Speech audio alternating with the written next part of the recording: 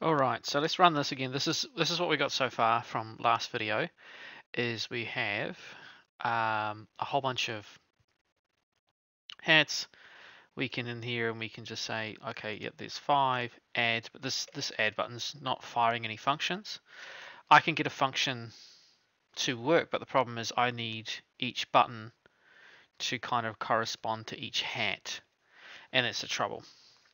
So in order to do this, we need to actually grab this add and do something extra with it. So we're going to go add dot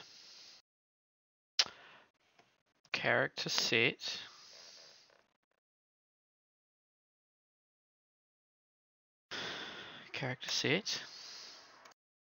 my bad, not character set, data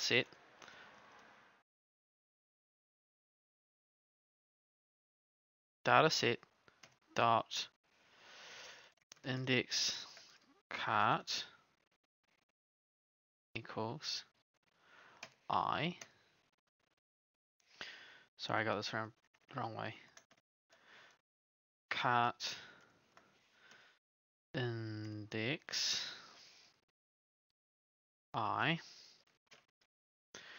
Then this is going to be add event listener,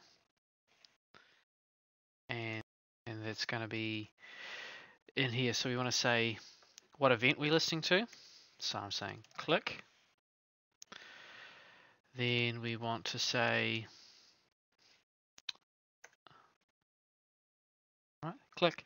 Then we'll just say the name of the function we're going to be using. And what else? And we've got to put in false to say that it's not currently running, and we need commas between those. Right, so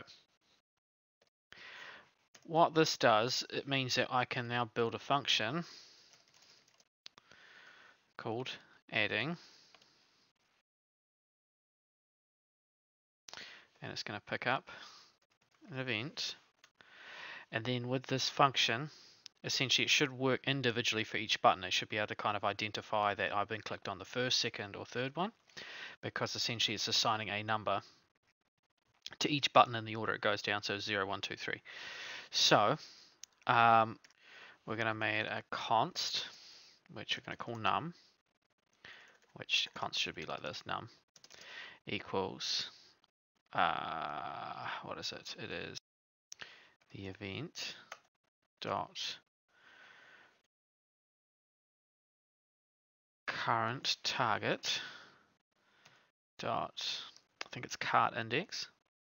It's up here, dataset. Oh, there you go, dataset current index. Right. Then I can let's just do alert. Hey, go back. Num. Let's give this a wee test and see if this works. So we want to go, okay, refresh. We've got all our hats. I'm going to click add. So that's the 0th one. So let's go down like 2. So this should be in theory 1, 2, 2. Okay. So that's actually now clicking up the event. It's now grabbing the actual button that's associated with that. And then that way I can then say alert. Let's actually just alert the price, for example. So I can say items, square bracket, I'm using the num, and then the price in the array is the second one here. So I could say 1,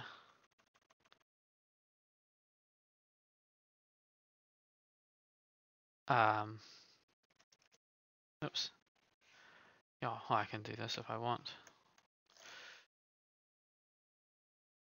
Okay, so if I refresh this now, I should be able to go add. It says $29.99. Okay, then if I grab this one here, add $19.99. So this is how we get a bunch of numbers, a bunch of buttons to have functions attached to it that we can actually reference them individually. using this, basically this index. As we rotate through the variable I, it pushes in an index number that's associated with it. And then this is how we grab it. And then we can use that to then individually make each function have its own separate action, or a kind of like, rather than it being just 5 buttons, but it does the same action for all of them, and it defeats the purpose of having 5 buttons.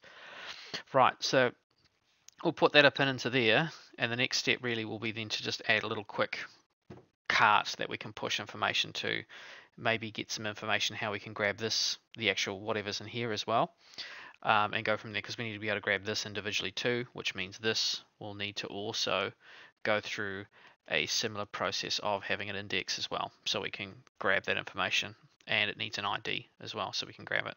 So there you go.